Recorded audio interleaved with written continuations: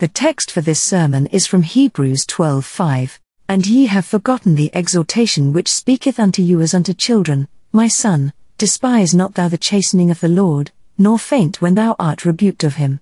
Welcome to Spurgeon's Sermons. If you find this sermon uplifting, be sure to subscribe to this channel. Here you'll be able to find sermons by the man known as the Prince of Preachers, and once you've subscribed, hit the bell icon so you'll get notified whenever we post new videos. We hope and pray that God will bless you richly as you engage with His Word through the preaching of Charles Spurgeon. God's people can never by any possibility be punished for their sins. God has punished them already in the person of Christ. Christ, their substitute, has endured the full penalty for all their guilt, and neither the justice nor the love of God can ever exact again that which Christ has paid. Punishment can never happen to a child of God in the judicial sense. He can never be brought before God as his judge, as charged with guilt, because that guilt was long ago transferred to the shoulders of Christ, and the punishment was exacted at the hands of his surety. But yet, while the sin cannot be punished, while the Christian cannot be condemned, he can be chastised, while he shall never be arraigned before God's bar as a criminal, and punished for his guilt, yet he now stands in a new relationship, that of a child to his parent, and as a son he may be chastised on account of sin. Folly is bound up in the heart of all God's children, and the rod of the Father must bring that folly out of them. It is essential to observe the distinction between punishment and chastisement.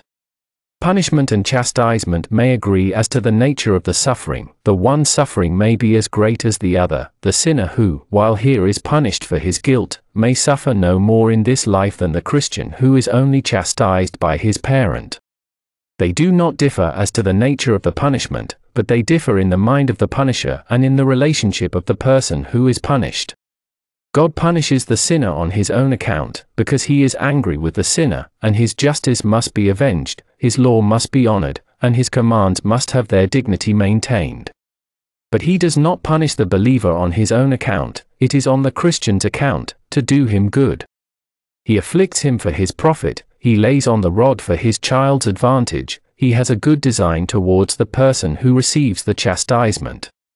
While in punishment the design is simply with God for God's glory, in chastisement, it is with the person chastised for his good, for his spiritual profit and benefit. Besides, punishment is laid on a man in anger, God strikes him in wrath, but when he afflicts his child, chastisement is applied in love, his strokes are, all of them, put there by the hand of love. The rod has been baptized in deep affection before it is laid on the believer's back. God doth not afflict willingly, nor grieve us for naught, but out of love and affection, because he perceives that if he leaves us unchastised, we shall bring upon ourselves misery 10,000-fold greater than we shall suffer by his slight rebukes, and the gentle blows of his hand. Take this in the very starting, that whatever thy trouble, or thine affliction, there cannot be anything punitive in it. Thou must never say, now God is punishing me for my sin. Thou hast fallen from thy steadfastness when thou talkest so. God cannot do that. He has once for all done it. The chastisement of our peace was upon him, and by his stripes we are healed. He is chastising thee, not punishing thee, he is correcting thee in measure, he is not smiting thee in wrath. There is no hot displeasure in his heart. Even though his brow may be ruffled, there is no anger in his breast, even though his eye may have closed upon thee, he hates thee not, he loves thee still. He is not wroth with his heritage, for he seeth no sin in Jacob, neither iniquity in Israel, considered in the person of Christ. It is simply because he loves you, because ye are sons, that he therefore chastises you. Peradventure this morning I may have some within these walls who are passing under the chastising hand of God. It is to them that I shall have to speak. You are not all of you in trial, I know. No father chastises his whole family at once. It is so seldom that God afflicts people, after all, compared with their faults, that we must not expect to find in this congregation, perhaps, one half of the children of God passing under the rod of the covenant, but if you are not under it now, you will have to pass under it some time or other in your life, so that what we may say, if it be not profitable to you in present circumstances, yet if treasured up and recollected, it shall be fetched out in some future time, when the wine will not have lost its flavor by keeping, but have improved thereby, and you will find it a bottle of cordial to your spirit, useful to your heart. There are two dangers against which a person under the chastising hand of God should always be very careful to keep a strict lookout. They are these: my son, despise not thou the chastening of the Lord. That is one. On the other hand, neither faint when thou art rebuked of him. Two evils: the one is despising the rod, and the other is fainting under it. Evils always hunt in couples, sins always go in a leash. It is a marvelous thing that there are always to be found two evils, side by side.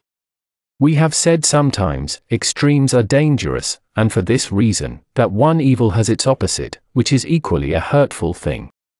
Take this: there is a haughty pride which laughs at the rod. On the other hand, there is a foolish faintness which faints under it. I have found through life that there is always a Scylla and a Charybdis, a rock on the one side, and a whirlpool on the other, between which it is dangerous to steer. On the one hand, we are tempted to feel that we can do something, and to trust in our works, and if we try to shun that, we run into sloth and leave off doing anything. At times we get proud of what we have accomplished, and in seeking to avoid that, we become despairing and desponding. There are always two evils on the opposite side of one another. The way of righteousness is a difficult pass between two great mountains of error, and the great secret of the Christian life is to wind his way along the narrow valley. God help us so to do. We will point out the two this morning. The first evil to which the chastened Christian is liable is this: he may despise the hand of God. The second is, that he may faint when he is rebuked. We will begin with the first: my son, despise not thou the chastening of the Lord. This may be done in 5 ways, and in discussing the subject, I shall propose the remedy for each of these as we pass along. First, a man may despise the chastening of the Lord when he murmurs at it. Ephraim is like a bullock unaccustomed to the yoke. When a son of God first feels the rod, he is like a bullock, he kicks at it, he cannot bear it.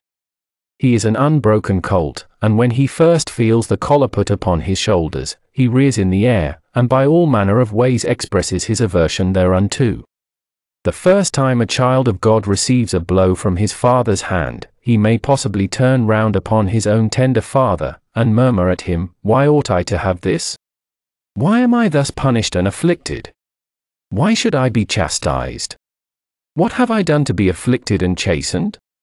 You will wonder, perhaps, that a man who has grace in his heart should talk like this, but in reality we do say so, not with the words of our lips, but with the thoughts of our hearts, for we sit down and say, "I am the man who hath seen affliction, I am the man more tried and troubled than others. No one is ever chastened as I am." And we look around with the eye of jealousy, exclaiming, "That man is happier than I, that man has less sorrow and suffering." We are too apt to put our own condition in the worst place, and describe ourselves as being the most afflicted of all God's people. Though we blush to say it, it is true. There are murmurers in the midst of Israel now, as well as in the camp of Israel of old. There are people of God who, when the rod falls, cry out against it, who, instead of kissing the Son lest he be angry, turn round upon him, and speak against the afflictive dispensations of God. We know ourselves what it is when we have a little sickness to be so cross, that hardly anybody dares to speak to us, and if we have a little pain, perhaps in our head, we know what it is to think all the world is going wrong, and to be grieved, and vexed, and melancholy on that account. Many of you have been foolish enough, when bereaved of your property, to cry out, "Ah! God takes everything away. He smites me with one stroke upon another. Surely he is an unkind God." And you have felt when you have lost your friends that you could not say, "The Lord gave, and the Lord hath taken away, blessed be the name of the Lord." You have thought, "Oh, wherefore this? Simeon is not, and Joseph is not, and now you would take Benjamin away. All these things are against me." We have murmured. Now listen to the exhortation, "My son, despise not thou the chastening of the Lord." That is despising God's chastening, when we murmur at it. Patience is the only way to receive it. A want of resignation shows we despise God's chastening hand. A word with thee, O murmurer. Why shouldst thou murmur against the dispensations of thy heavenly Father? Can he treat thee more hardly than thou deservest? Consider what a rebel thou wast once, but he has pardoned thee. Surely, if he chooses now to lay the rod upon thee, thou needest not cry out. Hast thou not read, that amongst the Roman emperors of old it was the custom when they would set a slave at liberty, to give him a blow upon the head, and then say, Go free? This blow which thy Father gives thee is a token of thy liberty, and dost thou grumble because he smites thee rather hardly? After all, are not his strokes fewer than thy crimes, and lighter than thy guilt? Art thou smitten as hardly as thy sins deserve? Consider the corruption that is in thy breast, and then wilt thou wonder that there needs so much of the rod to fetch it out? Weigh thyself, and discern how much dross is mingled with thy gold, and dost thou think the fire too hot to get away so much dross as thou hast? Why, thou hast not the furnace hot enough, methinks. There is too much dross, too little fire, the rod is not laid on hardly enough, for that proud spirit of thine proves that thy heart is not thoroughly sanctified, and though it may be right with God, thy words do not sound like it, and thine actions do not portray the holiness of thy nature. It is the old Adam within thee that is groaning. Take heed if thou murmurest, for it will go hard with murmurers. God always chastises his children twice if they do not bear the first blow patiently. I have often heard a father say, Boy, if you cry for that, you shall have something to cry for by and by. So, if we murmur at a little, God gives us something that will make us cry. If we groan for nothing, he will give us something that will make us groan. Sit down in patience, despise not the chastening of the Lord, be not angry with him, for he is not angry with thee, say not that he deals so hardly with thee. Let humility rise up and speak, It is well, O Lord.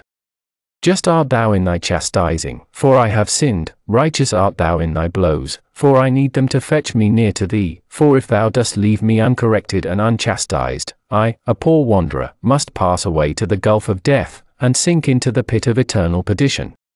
There is the first sense in which we may despise the chastening of the Lord, we may murmur under it. Secondly, we despise the chastening of the Lord when we say there is no use in it. There are certain things that happen to us in life, which we immediately set down for a providence. If a grandfather of ours should die and leave us £500, what a merciful providence that would be. If by something strange in business we were suddenly to accumulate a fortune, that would be a blessed providence. If an accident happens, and we are preserved, and our limbs are not hurt, that is always a providence. But suppose we were to lose £500, would not that be a providence? Suppose our establishment should break up, and business fail, would not that be a providence? Suppose we should during the accident break our leg, would not that be a providence? There is the difficulty.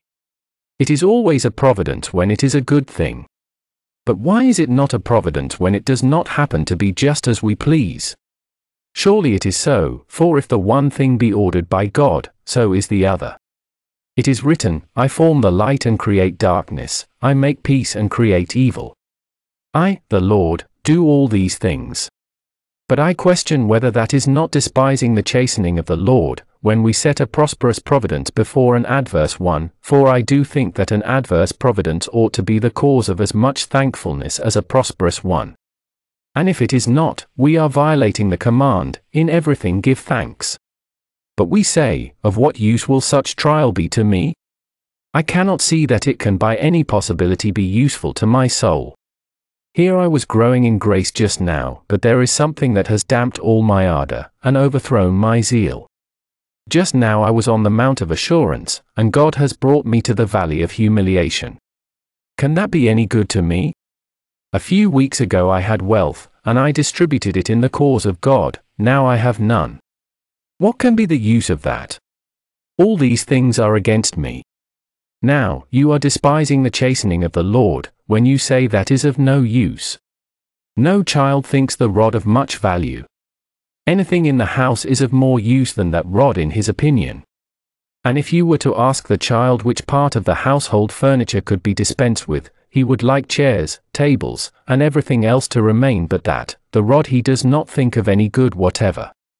He despises the rod. Ah! And so do we. We think it cannot benefit us, we want to get rid of the rod and turn it away. My son, despise not thou the chastening of the Lord. Let me show thee how wrong thou art. What? Doth thine ignorance affect to say that God is unwise? I thought it was written that he was too wise to err, and I did think that thou wast a believer, that he was too good to be unkind. And doth thy little wisdom arrogate to itself the chair of honor? Doth thy finite knowledge stand up before thy Maker and tell him he is unwise in what he doth? Wilt thou dare to say that one of his purposes shall be unfulfilled, that he does an unwise act? O then, thou art impudently arrogant. Thou art impudently ignorant if thou wilt thus speak. Say not so, but bend meekly down before his superior wisdom, and say, O God, I believe that in the darkness thou art brewing light, that in the storm clouds thou art gathering sunshine, that in the deep mines thou art fashioning diamonds, and in the beds of the sea thou art making pearls. I believe that however unfathomable may be thy designs, yet they have a bottom. Though it is in the whirlwind and in the storm, thou hast a way, and that way is good and righteous altogether. I would not have thee alter one atom of thy dispensations, it shall be just as thou wilt. I bow before thee, and I give my ignorance the word to hold its tongue, and to be silenced while thy wisdom speaketh words of right. My son, despise not thou the chastening of the Lord, by thinking that it can be of no possible service to thee. There is a third way in which men despise the chastening of the Lord, that is, we may think it dishonorable to be chastened by God. How many men have thought it to be dishonorable to be persecuted for righteousness' sake? A young man, for instance, is in a situation in business where he has a large number of fellow workmen with him.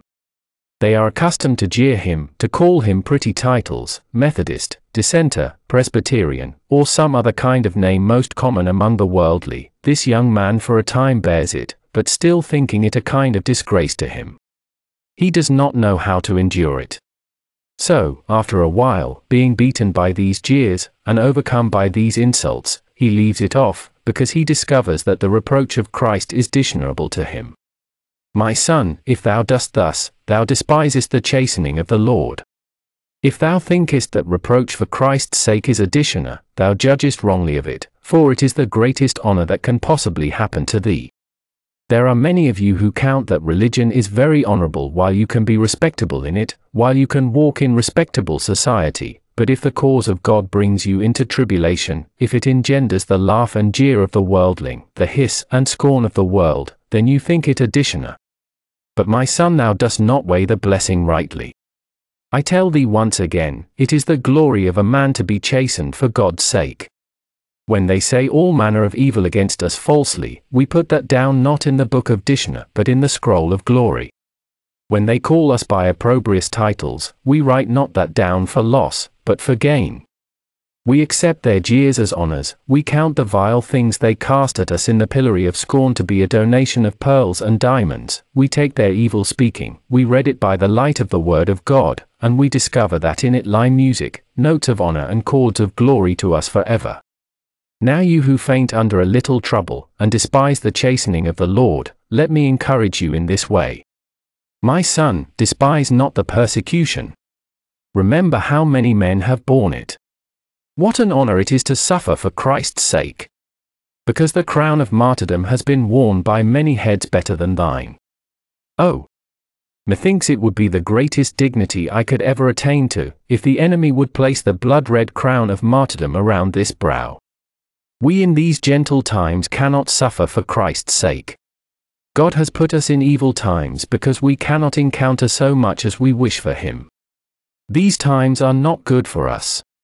We almost wish for different ones, when we might be more partakers with Christ in His sufferings. We would almost envy those blessed men of yore, who had the opportunity of showing their courage and faith to all men, by enduring more for Christ. And if any of you are in a peculiar place of trouble, where you have more persecution than others, you ought to glory in it, and should be glad of it. He that stands in the thickest part of the battle shall have the highest glory at last. The old warriors would not stand and skirmish a little on the outside of the army, but what would they say? To the center, men! To the center!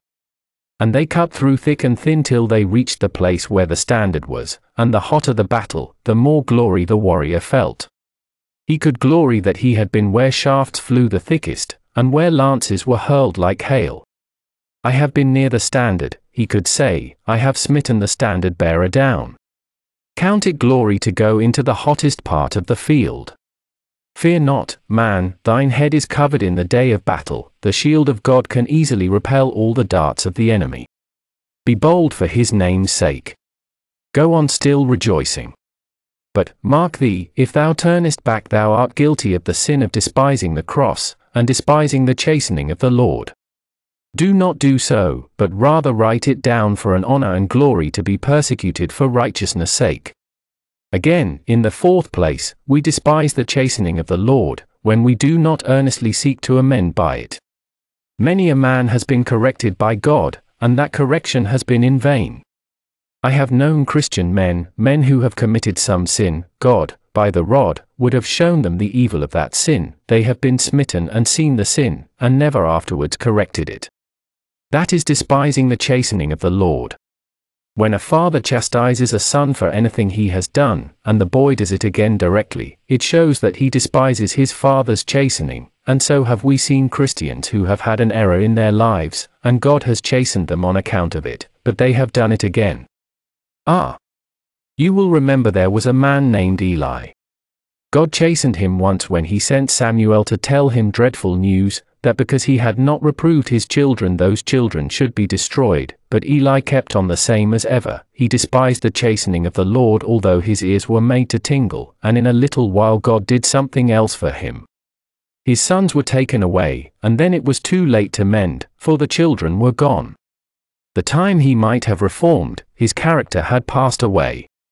How many of you get chastened of God and do not hear the rod? There are many deaf souls that do not hear God's rod, many Christians are blind and cannot see God's purposes, and when God would take some folly out of them the folly is still retained. It is not every affliction that benefits the Christian, it is only a sanctified affliction.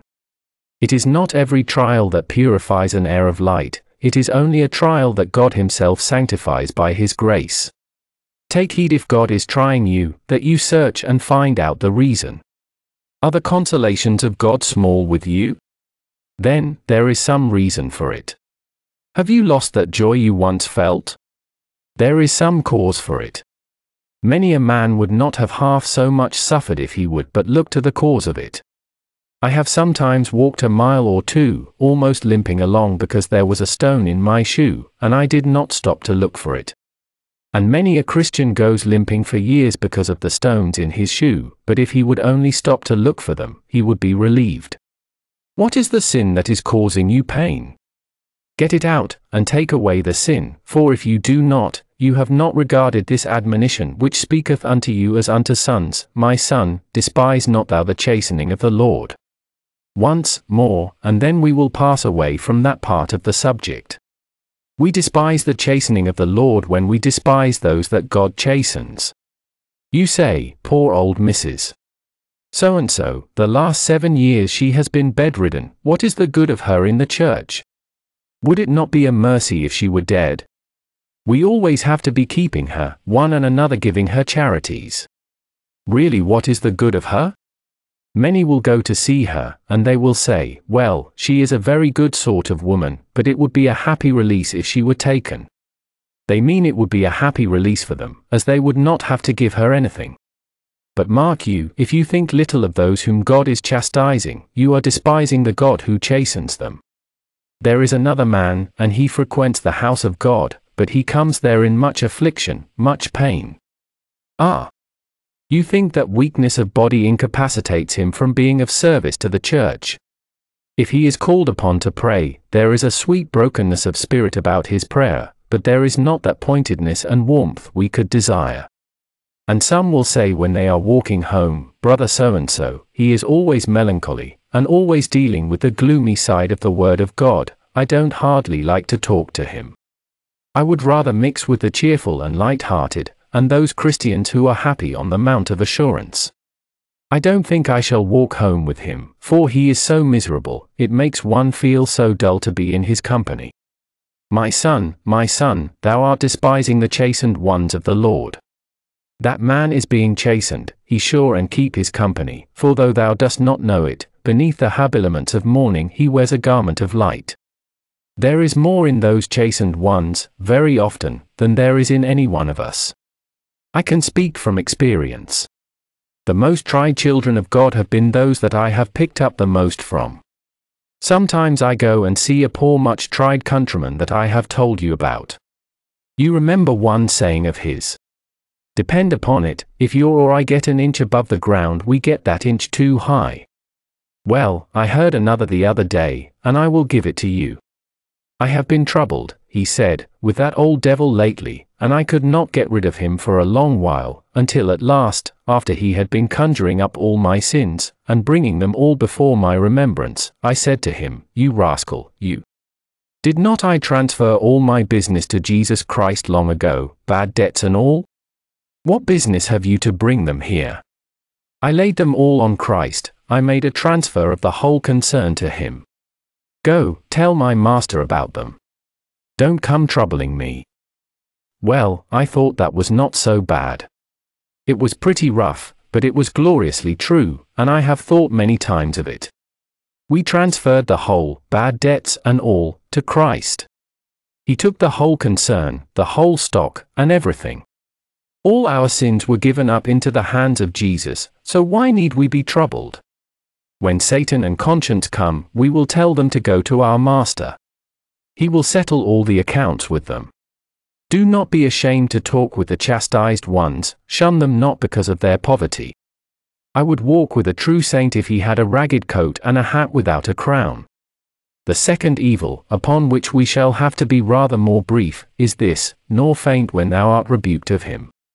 We, on the one hand, must not despise it, and say, "I care not for the rod," and act like the Stoic, and on the other hand we should not faint and give up everything because the Lord pleases to correct us in a measure, and to chastise us in love. There are 2 or 3 different ways whereby we may faint under the afflicting hand of God. The first way of fainting is when we give up all exertion under the rod. You understand what I mean better than I describe to you, for you have seen some such. I must give you a picture, I cannot tell you what I mean unless I do. There is a good woman there. She always attended the house of God regularly. She strove for her master, was busy in the Sabbath school, in the distribution of tracts, and every other way. Suddenly she lost that excellent gift, the fullness of assurance, her faith began to totter, and she now trembles, and fears, lest she is not accepted in the Beloved. And do you know what she has done? She has given up going to the house of God, she has given up attendance at the Sabbath school, she does just nothing for her master at all. And if you ask her why it is, she says that God's hand is heavy on her, and she cannot do anything, she has given it up. She is like a person in a fainting fit that cannot move, she is motionless, she does nothing. Many I have known in this state. Because they cannot enjoy all the comfort they wished, they will not do anything. I have seen some with eyes starting from their sockets, who have said to me, "Oh, I am under such horror of darkness, so terribly am I afflicted, I have lost all evidence of Christianity, I never was a child of God. I must give it all up, I cannot keep on. I faint under it. I can do no more. Though I go to God's house, I feel as if I could not pray. As for singing, I dare not. I dare not read my Bible. I think I must give it up. My son, faint not when thou art corrected of him. God does not like sulky children, and there are many of his children fainting out of pure sulkiness, and nothing else. Because God does not please to do as they like, they will do nothing at all. I must be top sawyer, says he, and I will not be at bottom to shove the saw up. If I cannot be where I like, I will be nowhere at all. We have many of these. Because they have to be shaft horses now and then, they will not pull. If they could always be in front and wear the ribbons, it would be well, but when they have to go behind all, they jib, as you say, and will not go at all. Instead of fainting, we should go forward when we have the lash, we should say, "Am I smitten? I will turn to the hand that smote me. Did my father strike me? Then I will take care, by more ardent duty, that he does not strike me again, and I will go my way the more swiftly and get away from the rod. Does he send a cross every day out of love to me? I will seek to work all the more, and so, if it be possible, I shall have my prayer fulfilled. Forgive my debts, and pardon my transgressions. Again, the man faints when he doubts whether he is a child of God under chastisement. Too many of the children of God have the blow of the Father's rod, and they at once conclude that they are not the Father's children at all. Like one of old they say, if it be so, why am I thus? Forgetful that it is through much tribulation they must enter the kingdom of heaven, and unmindful that there is not a son whom the Father does not chasten.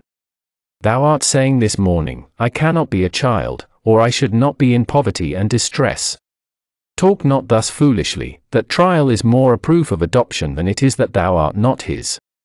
Remember the passage, if we be not partakers of chastisement then are we bastards, and not sons.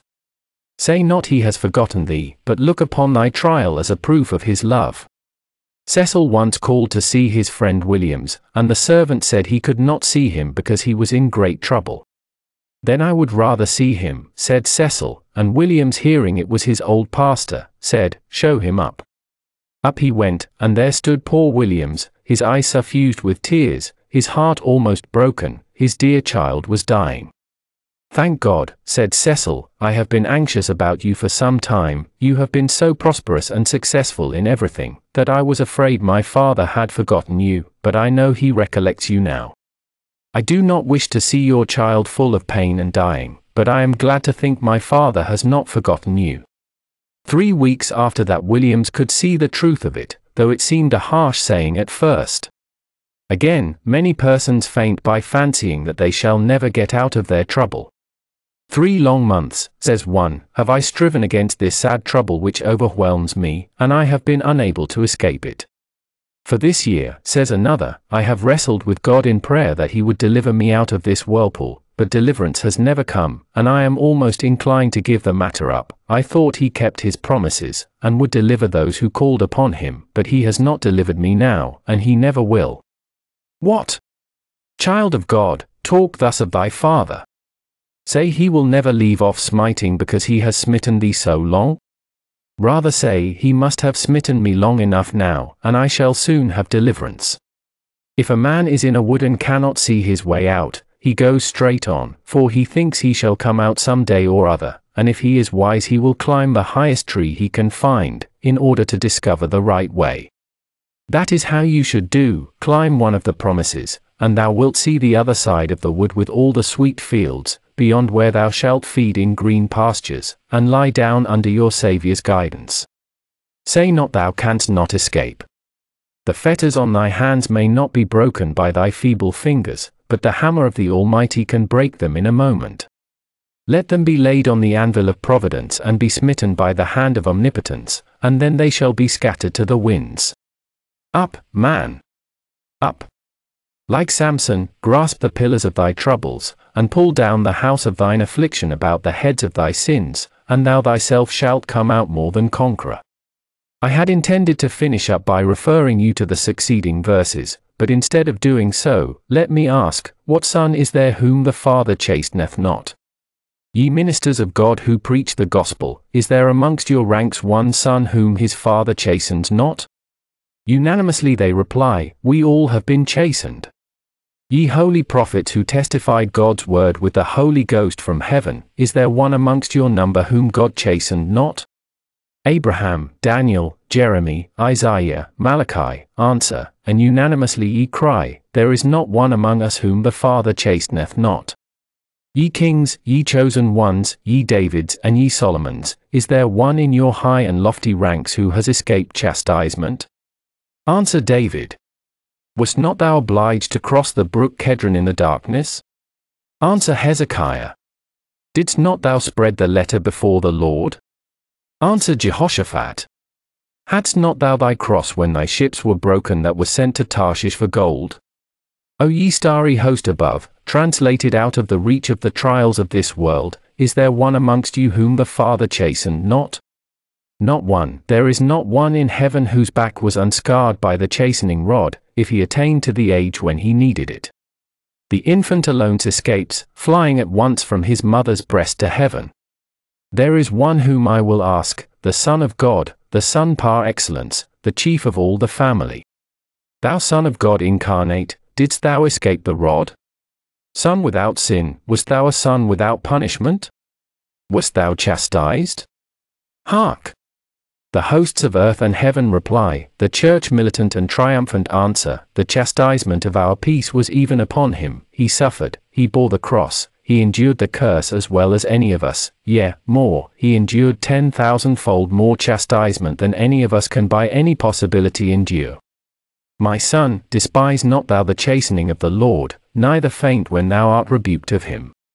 In closing, let me ask those who are afflicted and have no religion, where they get their comfort from. The Christian derives it from the fact that he is a son of God, and he knows that the affliction is for his good. Where do you get comfort from? It has often puzzled me how poor tried worldlings get on. I can somewhat guess how they can be happy, when the glass is full, when hearts are glad and joyous, when hilarity and mirth sparkle in their eyes, when the board is covered, and the family is well. But what does the worldling do when he loses his wife, when his children are taken away, when his health departs and he himself is nigh unto death? I leave him to answer. All I can say is, I wonder every day that there are not more suicides, considering the troubles of this life, and how few there are that have the comforts of religion. Poor sinner, even if there were no heaven and hell, I would recommend to thee this religion, for even if in this life only we had hope, we should be of all men most happy, really, in our spirits, although we might seem to be of all men most miserable. I tell you, if we were to die like dogs, if there were no second world, so happy does the Christian religion make the heart, that it were worthwhile having it for this life alone. The secularist who thinks of this world only is a fool for not thinking of Christianity, for it confers a benefit in this world as well as in that which is to come. It makes us bear our troubles. What would break your backs are only feathers to us, what would destroy your spirits are to us light afflictions which are but for a moment. We find light enough in our hearts, in the depth of darkness. Where you find darkness we have light, and where you have light we have the brilliance of the sun. May God put you in the number of his saved family, and then if he chastens you, I ask whether you will not think his rod light when compared with that sword which you deserve to have smitten you dead. God give you, if you are chastened now, that you may be chastened and not killed, that you may be chastened with the righteous, and not condemned with the wicked. Thank you for listening to this sermon by Charles Spurgeon. This YouTube channel exists to help thousands of people like you encounter God through Spurgeon's preaching. You can discover more about the man known as the Prince of Preachers by clicking the links in the description below. Subscribe to this channel to dive deeper into the treasury of Spurgeon's preaching, and hit the bell icon so you'll be notified whenever we post new sermons and new content written by Charles Spurgeon.